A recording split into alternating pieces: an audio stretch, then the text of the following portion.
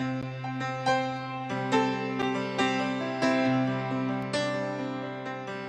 want to welcome everybody here to the house of the Lord, and we welcome you on Liberty Live tonight. We're so thankful you're tuning in and joining us, and we're excited to be here once again in the house of the Lord. It's so good to see you, and we're thankful for all that the Lord has done for us. We're excited about being in the miracles of Jesus, and this one tonight really excites me as we look at it. Just some things I'd never really thought of that we find in this text, and so it's a very exciting miracle to study tonight. But we want to pray. We realize those of you watching on Liberty Live that you've got needs and burdens, concerns.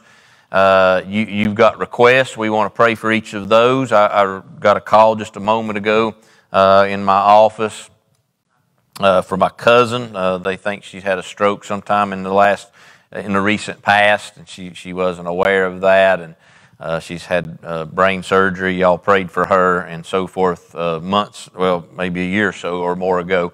But anyway, so I know there's many needs that are coming in. I know you've got needs in your own life. You've got burdens in your own life.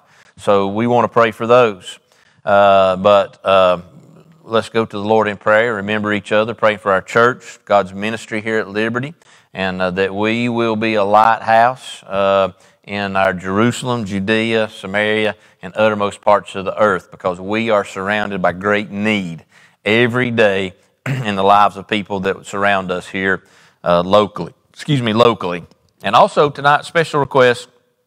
I'll read this on Sunday morning because I want everybody to be present when we read it. But we got a message from Vera in the Ukraine. I know she was just here back, I guess, in November, maybe it was December. But she's back there now in the Ukraine, and that situation is just, it's growing worse and worse for them and where they are at. But the text message that I received, it's a true testament as to the fact that they are living in a war zone and ministering in a war zone. And so we need to pray for the believers in Ukraine, our sister churches in Ukraine, that God will just use them during such a dark time in their nation's history.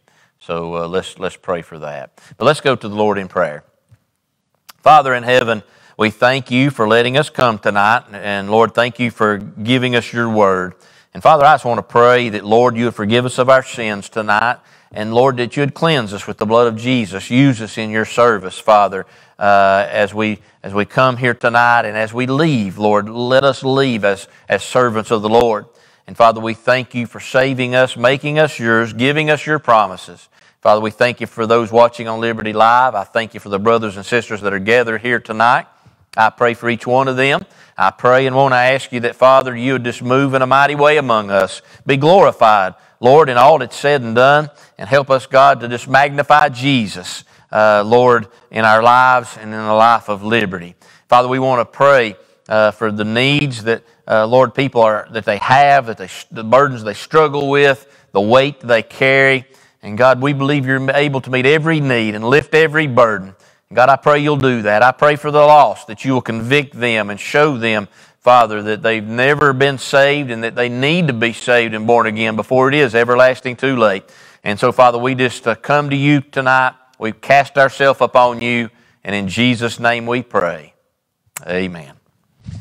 All right, if you will, take your Bibles tonight and turn with me to the book of Mark. The book of Mark. We're looking at another miracle of Jesus. I've lost track of the miracles along the way, but we are in the book of Mark, chapter 8. Mark, chapter 8. Mark, chapter 8. Now, as you're turning there, Mark, chapter 8, verse 22, I do want to mention this fact because I always think it's significant. So remember the four Gospels, Matthew, Mark, Luke, and John. And there are some of the miracles, a few that all four Gospel writers record. And then there's other miracles where only a couple of the Gospel writers record the miracle. Maybe John wasn't present for that particular miracle that's wrote about by Matthew, Mark, and Luke, or the Spirit moved John to write about something that he and Matthew had observed. So there's various reasons, but some miracles are not recorded by all of the gospel writers. They're only recorded by 2 or 3 or maybe just 1. And I think that's significant when one miracle is only mentioned by one writer. And that's what we find tonight. We find this miracle of this blind man that is healed only recorded by Mark.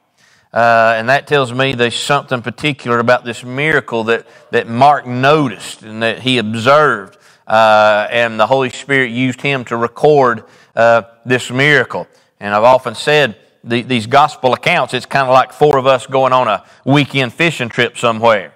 And so if we come back from that fishing trip and someone asks us to write about our weekend, well, there's going to be certain events that we all write about. And then there'll be other things that our buddy may mention that we don't mention. Something that caught his eye, something in particular that struck him, and he records that, whereas I wouldn't. And that's kind of the case here. But there's something about this miracle that only Mark records. And it's a very interesting miracle as we begin to look at it and we begin to think about all that the Lord has done in this text. So let's look in Mark 8, chapter 8, Mark 8, verse 22. I want to read the text. This is the healing of the blind man at Bethsaida. And he cometh to Bethsaida, and they bring a blind man unto him, and besought him to touch him. That's their request. And he took the blind man by the hand, led him out of the town, and when he had spit on his eyes, and put his hands upon him, he asked him if he saw aught, if he saw anything. And he looked up and said, I see men as trees walking. After that he put his hand again upon his eyes, and he made him look up, and he was restored, and saw every man clearly. And he sent him away to his house, saying, neither go into town, nor tell it to any in the town. Now, let me say a few things about this text as we work our way through it. So here's the story. In modern English, some friends bring a blind man to Jesus, and they say, Lord, will you touch him and heal him? That was their request. The Bible says the Lord takes the man's hand, leads him out of the city, gets away alone somewhere, and that the Lord spits in his eyes and then touches the man and asks him, can you see? And the man says, well, I see men, but they look like trees walking around. So a blurry picture, if you will. And then the Bible says the Lord touches the man's eyes again, and then he says, now can you see? And the man says, yeah, I see men clearly as they are. And then, of course, the Lord commands him, don't go back into the city and tell anyone what has taken place or what has been done. Don't tell it to any in the town. So that's the story. But let's look for just a few minutes at this miracle because there's some important truths. To begin with, I do want you to notice this. I want you to notice that some friends, once again, we find this in Scripture over and over. Once again, we find some friends bring a friend in need to Jesus. Now, that is something that is a reoccurring truth that we find in Scripture. Not only a reoccurring theme, but it is a reoccurring truth that is how people get to Jesus, because a friend who knows the Lord brings them to the Lord. Now, it may simply be by prayer. It may be because you've carried someone to prayer. In fact, I've often said that we are all here tonight because somebody prayed for us. And the truth of the matter is that we may not even know all of the people who did pray for us. It may surprise you to learn one day in heaven who really prayed for you to bring you into a relationship with Jesus Christ. And who has prayed for you in your lifetime so that God has kept you in His grace and kept you through troubles and trials and storms. But nevertheless, the truth is this, that it was friends who brought this man to Jesus because they cared enough about Him. They trusted and believed enough in the power of the Lord and of His healing might to where they joined together and said, hey, we've got to get our friend to Jesus. Let's take him to the Lord. And so that's the way it worked. Now, I can take this a step further, and we can talk about soul winning, if you will, because lost people need Jesus. And somewhere in the life of that lost person, there's someone that's saved and been born again that God has put into their life along life's way. And one of the things about leading people to the Lord that you must have is you must have some kind of relational. I want to be careful saying must, because we don't want to discount the work of the Spirit. But there usually has to be some kind of a relational connection there, a relational tie, so that you can lead people to the Lord. That's why somebody will call me and say, "Hey, preacher, I need you to come because my great cousin Bill, he's lost and he needs to be saved. And will you go see him?" And I'll gladly go see him. But the thing is, he doesn't know me. And people have got to know that they can trust you, and there's got to be a relationship already built there before they'll listen to what you have to say. And I'll gladly go, and I'll try my best, but probably what's going to happen is at most, we're just going to get to have an introduction, and they're really not going to listen to what I say about Jesus. But because you already have a relationship with this individual, they already trust you, they already know you, they're going to listen to what you have to say.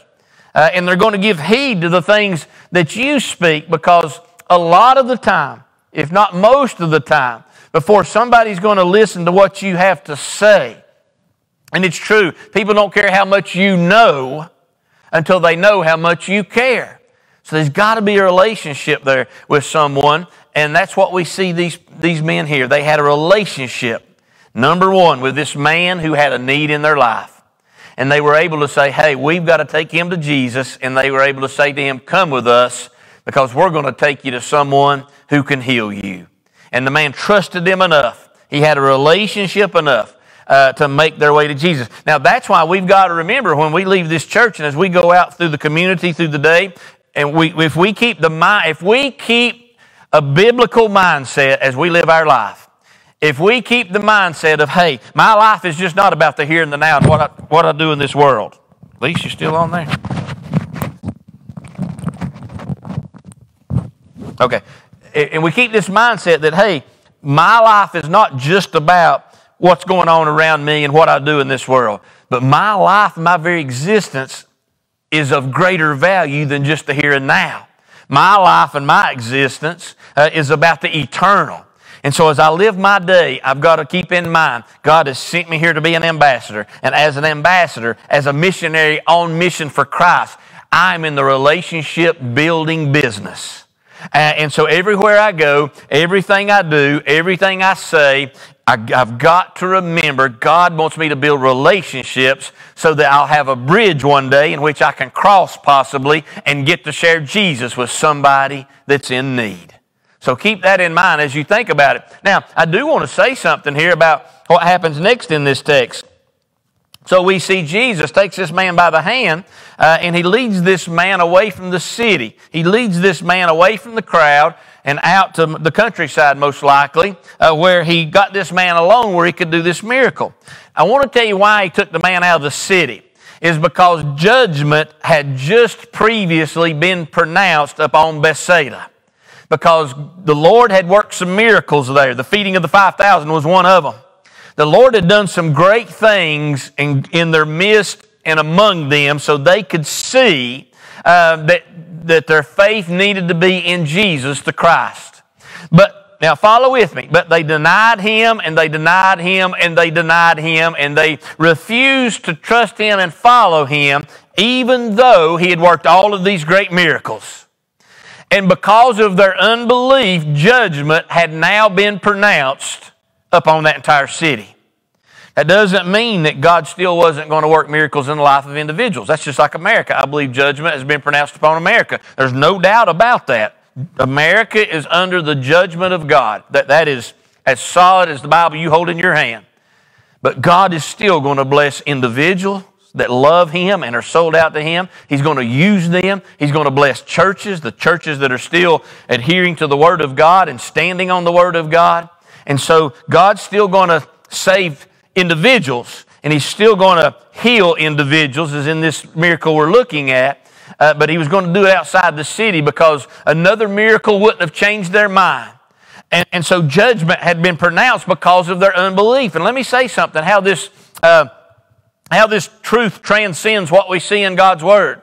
And I want you to listen if you're watching on Liberty Live. And I want you to listen if you're watching this 6 months from this recording or 6 years from this recording. I want you to know that to turn away the convicting power of God's Spirit is a very dangerous thing. To turn away from trusting in Christ and putting your faith in Him. When the gospel has been preached, and this is the Word of God. When the Word of God has been preached and truth has been shared with you, and you turn away the gospel of Jesus, it is a very, very dangerous thing. And it's dangerous because you're only going to turn away from it for so long. Because God's only going to give you so many chances. Listen, and I don't know how many chances that is. I do know the Bible says that He's long-suffering and that He's patient and that He's willing that none should perish, but all should come to repentance. And what I do know is that God will move heaven upon this earth to bring one sinner into a relationship with Him. That's how kind, and that's how good, and that's how merciful, and that's how gracious our God in heaven is. In fact, if we could really share our testimony, and we can't do that, because you only tell part of your testimony. Because if you told your whole testimony, then they would throw you out of Carnesville or Franklin County. If everybody really knew you, if everybody really knew me. You don't have to say amen right there. I'm not looking for amens tonight. So that's just the truth of the matter.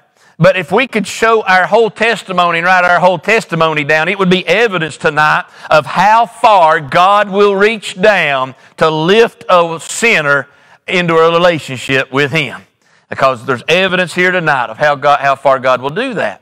And so it is a very, very, but with all that being said, of God's grace and God's mercy and His kindness and how loving He is. And I believe He's greater in love and mercy and grace than we could ever preach. If we preached for a week on the mercy of God, we would barely touch the barrel. It would just be a drop in an ocean compared to the mercy that God truly has. I don't think we can understand it. But with all of that said, what I do know from the Word of God is that also it's a very dangerous thing to keep turning from Him.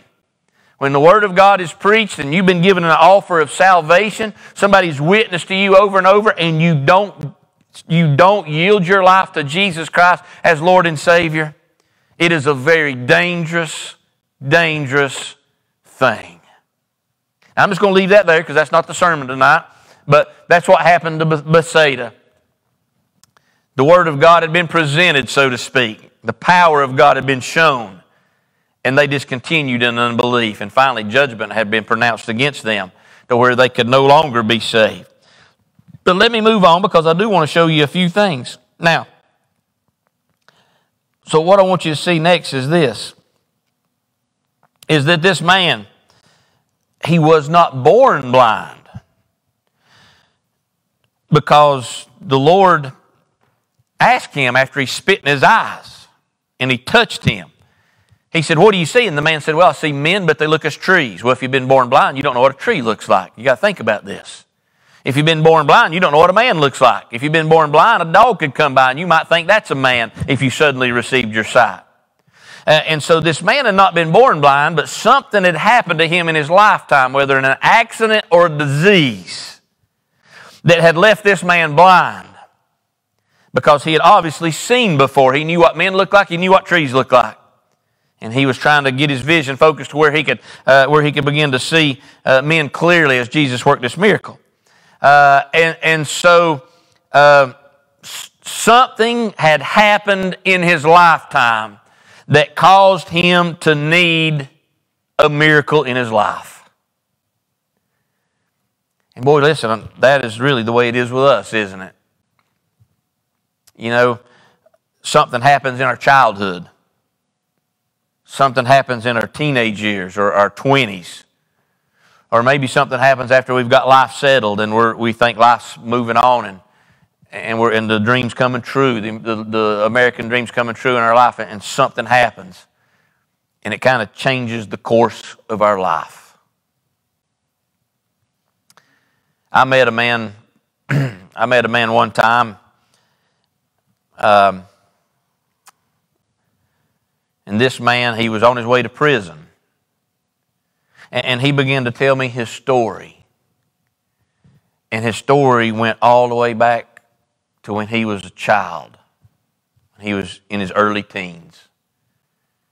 And something so bad had happened to that man in his early teens that it led him immediately on a road that was a very, very troubled road. And it eventually led him to prison. So things happen in our lives. Things happen in our lives along the way. And that brings us to a place where, being a believer, look, I know I'm saved, I know I'm going to heaven. You know, I know God's good to me, and God's blessing me, and God's blessed me, but something still happened along the way while I was traveling life's road. And it's crippled you. It's crippled you because what happens is, without going psychosocial on you and talking about Dr. Phil type stuff, what's happened is it still affects you today. Yeah, you're blessed, you're saved, you know you're on your way to heaven. God's good to you. Yes, you'll acknowledge all that, but also you're crippled still because you have this thing from your yesterdays. So this man once saw, but something happened in his life that gave him this disability. But listen, I do believe the Bible when it says, by His stripes we are healed.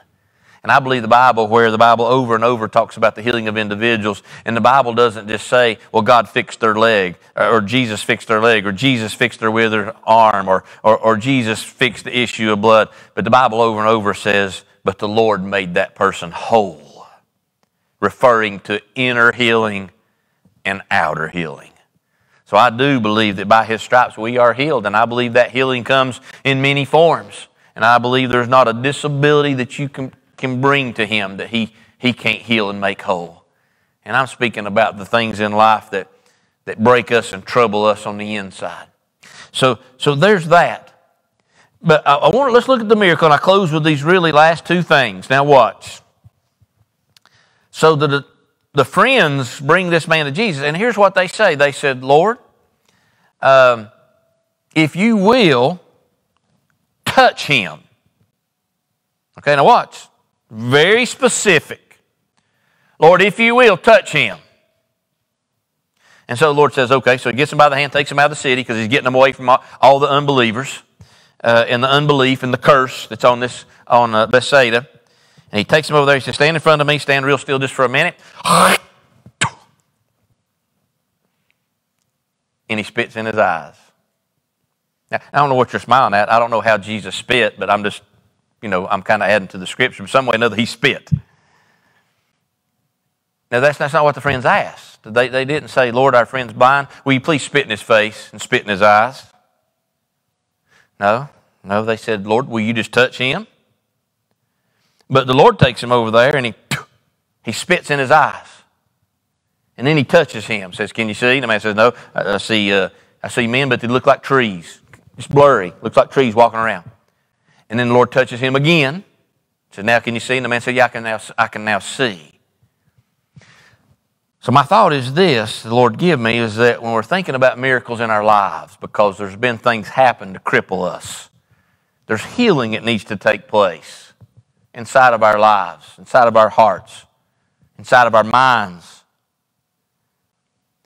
And we ask the Lord, Lord, I need you to do this. Or Lord, I need you to do that. Lord, if you'll only touch me here, if you only touch me there, I'll be made whole. This will fix me, Lord. And so what I'm saying is we kind of write out the prescription. Or let me say, we write out the orders. And we give it to Dr. Jesus and we say, here's the orders. If you'll follow the orders in detail, then I can be fixed and made whole. But what I want you to see in this miracle here is this, is that, listen, God's got many ways in which He brings healing to us. Do you understand that? He's got many different ways. It may not be the way we thought, and it may not be the way we think that it needs to be given to us. The friends say, Lord, touch our blind friend. Touch him, and we know he'll be healed.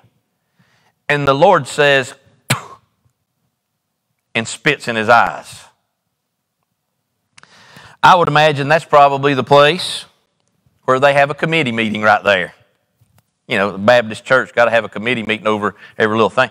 Well, boys, come just together just a minute. We don't know what the Lord's doing, but if you notice, we did not ask him to spit in my friend's face, but we asked him to touch our friend, and he's not doing what we asked. He spit. Maybe we should vote him out or ask him to leave, and maybe we should tell him not to come back.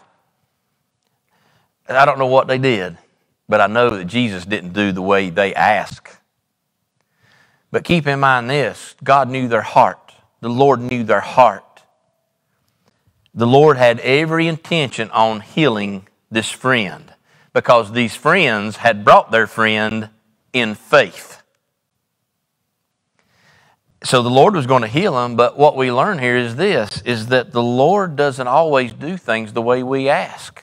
Even when we need help and we need miracles, it sometimes comes in unexpected ways, and it comes in unexpected avenues. And then what we see and we learn from this miracle is this. So the lesson, let me back up. So the lesson from that is if you need that miracle, because we're here tonight because we believe God still works miracles. If you need that miracle, don't be disappointed when you ask the Lord to do this to work out that miracle, or to do that to work out that miracle, and the Lord doesn't do it like you ask. We might be better off just to say, Lord, you know I need a miracle. So I'm going to trust you with how you bring it, because I believe you are a God who works miracles today. So Lord, I'm just going to leave it into your hands. The avenue you choose, the path you lay out to make this thing happen, the resources you pull together, the provisions you send, you choose to send or not send. Lord, I'm just leaving it all up to you. And I'm just submitting myself as a humble servant in need of a miracle in my life. And we let God choose the path. But one thing we also learn that happens, the very next thing, is this. This is one of the only miracles, and this is maybe why it's in Mark, the only miracle that doesn't happen instantaneously. Like, yeah, there's the blind men, they have to go wash, and as they go washing, they receive the healing. But this miracle here, it's gradual, and it's as if it is in stages. And so miracles happen, but we need not expect just a lightning bolt fall from the sky or the waters to part on Lake Hartwell and we can walk across on dry ground, whatever the case may be. But it could be possible that God's working and He's already worked. And it's just a gradual miracle. He spit in this man's eyes. Wasn't what they asked for. It wasn't how they thought it was going to come. In fact, it probably bewildered them and they probably started questioning the Lord. But He spits in this man's eyes, puts His hands on his eyes, and He says, now what do you see? And the man says, well, I don't, I see men, but they look like trees. Everything's still blurry. And then the Lord says, come here. He touches him a second time, the second touch. And that time He says, what do you see? And He says, I see men clearly as they are. So don't be disheartened when you pray and you ask God for a miracle. And you've just not received that miracle yet, and you just don't understand it, or things are not happening in the way we want them to happen, or, here's the big one for you and I, in the time that we want them to happen in. Because when we write the order for God to work a miracle for us, we often tell Him how it needs to be done, and then we certainly almost always tell Him, and Lord, it's got to be done by this time. Like, I need it now. But the Lord worked this miracle in His own time. And He certainly did it in His own way. Spit in the man's eyes, put His hand on him, and then put His hand on him again. And then the miracle gradually unfolded. So I'll tell you what we need today. Harold Wilmington said this about this text. He said what we need as believers today, he said we all need that second touch that's in this text right here. We all need that second touch. And that second touch is what let that man see clearly. And that's exactly what we need today. We need that second touch so that we can see clearly. I'll tell you this, the way the devil is on the move today, because he knows his time is short, he knows things are about to wrap up. Listen, he knows the Bible better than we know the Bible. And he knows prophecy better than we know prophecy. And you may turn on the news and you may see a headline and just think it's another headline, another bad event in the world, but the devil lines it up with Scripture and prophecy. And he knows his time is near, so he's unleashed all of hell. And I'll tell you this, if you're going to be a believer today, and if you're going to be a believer, part of a Bible-believing church in this day in which we live, you better ask the Lord to let you see clearly so that you be not deceived. You remember that Jesus, his disciples come to him wanting to know Matthew 24 about the last days. Basically, that was their question. Lord, we want to know about the last days. Teach us about prophecy. Tell us when all of these things are going to be that you're talking about. One stone left not upon another concerning the temple and all of that. Do you remember, instead of Jesus saying, well, sit down, I'm going to give you a prophecy lesson. I'm going to give you some prophetic truths that I received in a dream, that I drew pictures of, and I've wrote books about. That's what those guys on TV say, you know. Now, Jesus didn't say all that. Jesus said, okay, you want to know about the last days? I'm going to tell you about the last days. Number one, be not deceived. That's what Jesus said. So what we need is like exactly what this man received. We need that second touch so we're not deceived in these last days. I'm going to tell you something. There's some of the craziest stuff going on in the church world right now you've ever seen. The craziest stuff. And I'm talking about Bible-believing churches. I'm not talking about these nut job churches, these Cracker Jack box churches. I'm talking about Bible-believing churches. Crazy stuff taking place and going on because people's being led and they're being deceived. And it ain't the Lord that's misleading them or deceiving them, but it's the wicked one because he's working. He's working. So we need that second touch. So God's got a miracle in store for somebody here tonight. God's got a miracle in store for somebody watching on Liberty Live. I believe that with everything that is within me. And I believe from the truths of this text, there's a miracle waiting for you. But we just got to take the things we've learned from this text. And right at the close of it, it's that we don't ask or tell how God needs to do it. But we just simply bring ourselves as a servant of the Most High God. Say, Lord, you know I need a miracle.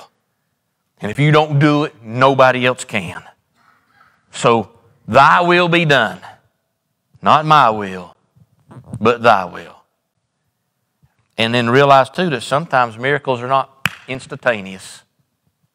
Sometimes lightning doesn't fall from the sky and God fixes everything. That sometimes miracles are gradual. And we've just got to be patient and willing and faithful, obedient servants until God brings that miracle to pass in our lives. And so I pray that you receive that miracle. And not only that, but when you receive it, I pray that you will leave and be a testimony, a living testimony as to the miracle and grace of God that's in your life. If you will stand, tell somebody you love them tonight. And Liberty Live, thank you for joining us. We love each of you.